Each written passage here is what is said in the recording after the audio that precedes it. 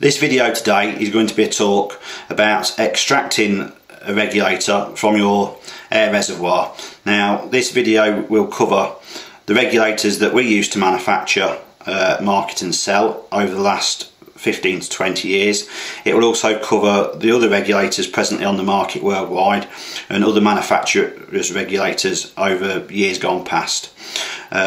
So before we start to talk about how to get them out, I'll talk about putting them in, and this is simply that no matter whether you've got one of our regulators, bought a second-hand regulator of somebody else's make or manufacture off of eBay or off of a shooting website, or whether you've purchased a DIY fit regulator from somebody else, before you pop it in, make sure that the case and the case O-rings have got a nice smear of silicone grease on. This one helps put the regulator into the cylinder. It makes it easier to slide in. It prolongs the life of the O-rings, and it also makes it a little bit easier to get the regulator out at a later date. Now this also goes for the air reservoir. Hopefully if you've watched one of the other fitting videos, you'd have cleaned and polished lightly the inside of your reservoir where the regulator is going to fit and removed any burrs from the breathe hole. So likewise, you should get a little bit of the silicone grease and put it around the inside of the tube where you're going to fit the regulator, and this again will help put it in and then help you get it out at a later date.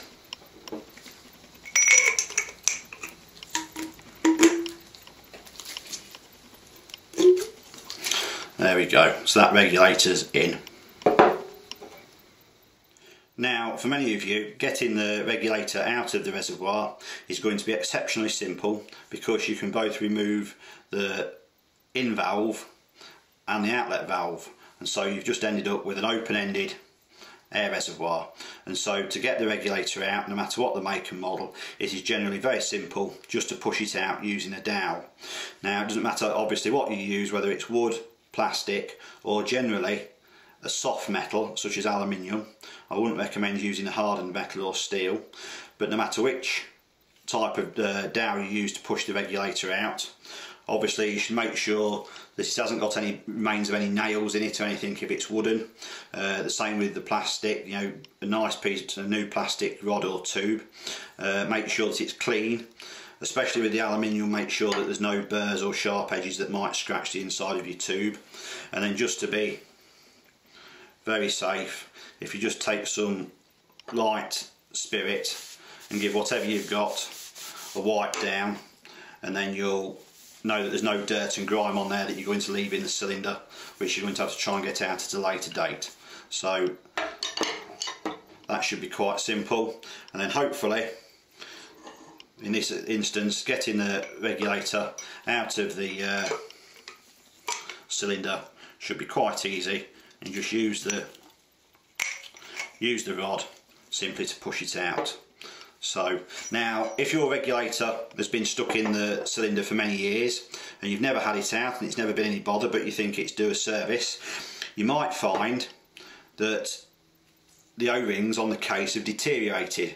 Now if you watch the video to do with O-ring seals, you'll see that these go hard and sometimes become semi-liquidy and can glue themselves into the metal after many years of being under high pressure, in which case pushing it out as easy as that isn't, it's not going to quite be the same, and I'd recommend you need to give it a quick tap with a soft mallet on the end of the rod, and hopefully that'll just break the glue seal between the O-ring and the metal. If you've covered it in plenty of silicone grease in the past when you've put it in, it should just come straight out. But if you've had the regulator fitted by somebody else and they didn't put any silicone on the O-rings, then it could be stuck and you'll need to give it a bit of a tap to get it on the move. Now for most of you, that previous section has easily covered how to get your regulator out of your air reservoir. You just simply push it out. But there's a number of rifles on the market around the world, namely Day-States, the Chinese BAM, some Crossmans and some Brococks, where the outlet valve mechanism is built in to a one-piece air cylinder cum action body, and to remove the outlet valve you need a screwdriver or tool to be inserted from the fill valve end. Now if you can't get to that screw because there's a regulator fitted, then you can't take the valve out and you can't push the regulator straight out of the end of the tube. So you need to be able to extract the regulator from the fill valve end. So if you've bought one of our regulators, or you've bought somebody else's or a second-hand one off an internet forum, before you put it into your day state, BAM, Crossman, Brocock or a number of other rifles, if you know that you've got to be able to take it out, then you need to either modify the regulator or order the regulator brand new from the manufacturer, such as with the extraction loop, etc. already fitted. So for instance, if you've purchased a regulator like this to fit into your air rifle, or this, and then once you've received it realise that you need to be able to get it out, what do you need to do? Well, this manufacturer in the US, for their Crossman regulators, fit this loop, and so as you can pull the regulator straight out with a hooked extraction rod. And if you ordered one of our regulators, then we would have done the same for you if it was one of those makes, so that you can put in the loop and then pull the regulator straight out of the reservoir through the fill valve end.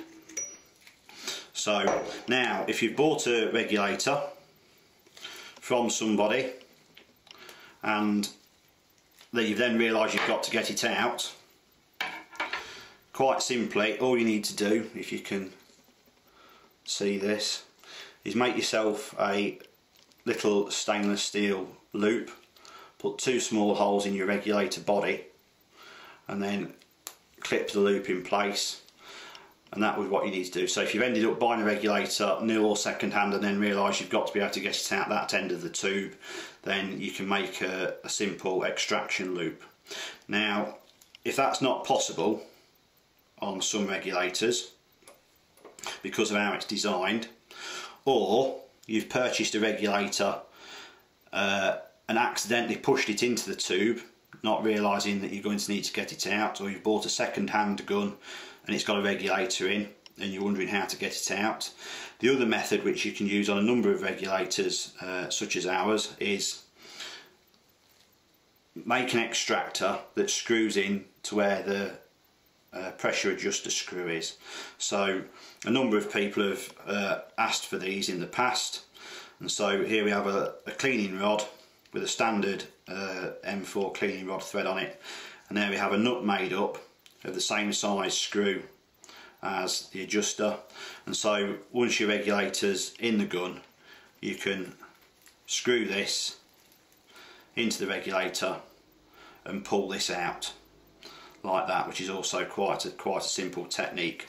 Now, being as we're covering other manufacturers' regulators as well, if you found yourself with the regulator stuck in your air rifle and this is the technique that you want to use to get it out, then firstly unscrew the screw if you can, to give you a longer piece of thread to screw into, and that will also let you see what size thread it is that you need to fit onto the end of a rod or some form of extraction device. Now these threads at the adjuster screw end are typically M10 by 1, which means it's 10mm diameter by 1 tooth per millimetre, so that's M10 by 1. There's a number of manufacturers use that thread. There's a couple that use M8 by 1 and then M12 by 1.25, and then the other thread that you might come across is very simply 8th BSP, which is 8th British Standard Pipe. So if you're wondering how to get your regulator out of the air reservoir, if you found it stuck down in there and you're wondering what size thread it is at this end, it's most likely going to be in order M10 by 1, M8x1, 8th BSP, or M12 by 1.25. They're the most popular threads I've ever come across for the adjuster screw at the back. And so if you make or have a tool made up, then you should be able to pull the regulator out that way. Now, on one of the pictures we looked at a second ago,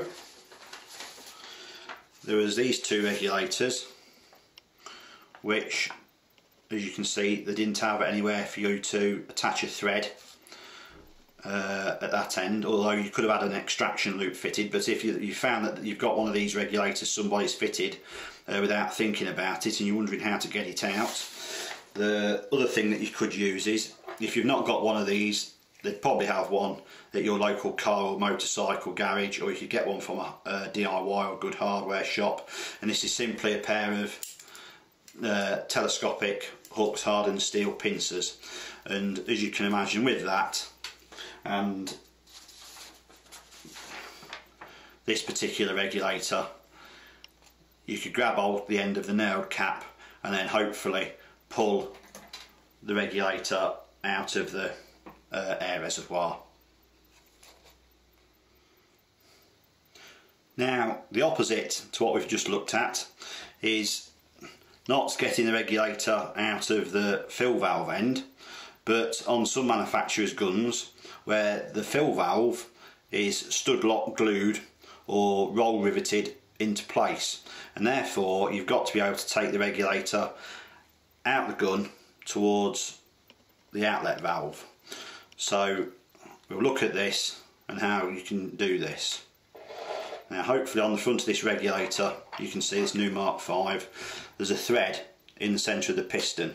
Now, a number of manufacturers do this, and so that thread is normally M4, which means millimetres, metric 4mm, or 5mm. In some cases it's 3mm or 6mm. But once you've took your cylinder off and you've had a look down, it should be quite easy to ascertain whether it's 3, 4, 5 or 6mm thread that you need to get your hands on to extract the regulator.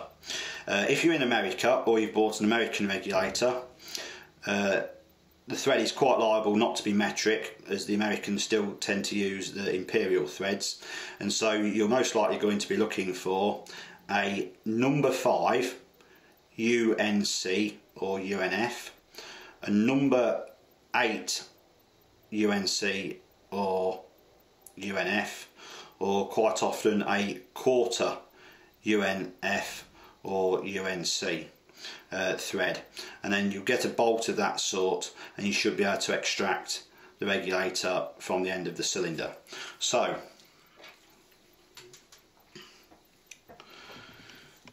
here we have the regulator in the front of the cylinder. Now, the easiest thing is, if you know what size thread it is, ours are M5, and if you've got either a very long bolt or a piece of threaded rod, then just fit it into the cylinder, screw that into the front of the piston, and then use a pair of pliers and pull the regulator straight out. If you haven't got a piece of long threaded rod or a long bolt, then a normal sort of M5 socket head, etc. will do the trick just as well. So to do this and to get it down inside the tube, you can either put a knob of grease into the head and then use your screwdriver or Allen key to stop the screw falling off so that the grease holds it in place. The alternative is, if you've got some small magnets, put them on the side of your screwdriver or on the side of your Allen head bolt, and then you can hold that in place to put it down the cylinder and screw it in, hopefully without it falling off the end, although the magnets do have a tendency, if they're very strong, to hold it onto the side. So that's that. And then you can either, if you've got a piece of cord attached around the head, hopefully use that and pull it and pull it straight out. Now, if the regulator's been in there for some time and it's locked, seems to be locked into place because the O-rings have glued it into place, then the other thing to do is get yourself a piece of threaded rod,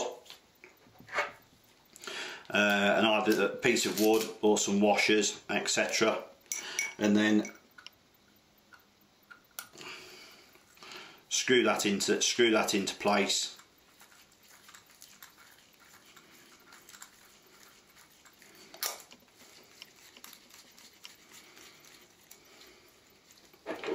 And then if you hold the piece of threaded rod tight and use your spanner on there, and then you should be able to wind the spanner round and round and round, and that will gradually pull the regulator up until it comes out of the tube. That's if it's been in there for a number of years and become very solid. But hopefully, there you go. It should just come out quite easily by that method. Now the other thing is,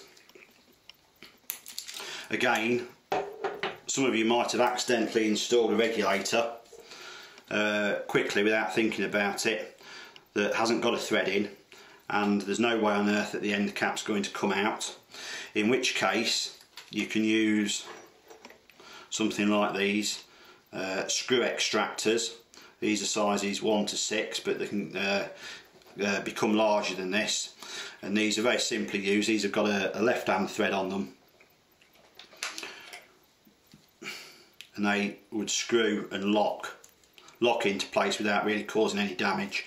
And then you could use some pliers or a pair of grips on the end of these to pull the regulator out, but that's only if there's not a thread in the front of the regulator to start with. Likewise, depending on the shape and the design of the regulator, you could possibly still also use the extraction grips on the front of it to pull it out.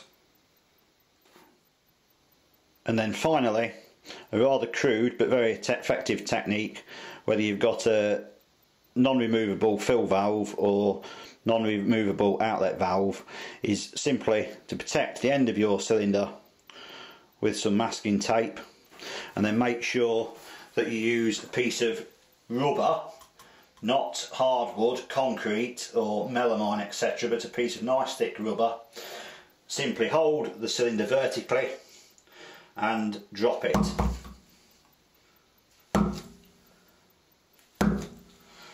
And then very shortly, if you keep doing this gently, as you'll see, if that's it, camera's focused, you can get the regulator out by that method. I've known a number of people fit regulators into day states, etc., and then think, oh my god, how do I get it out? And simply by bouncing it on a good hard surface but with a good thick rubber sheet, you can easily extract the regulator. But please be very careful doing this, as I don't want to hear that any of you have damaged your rifles.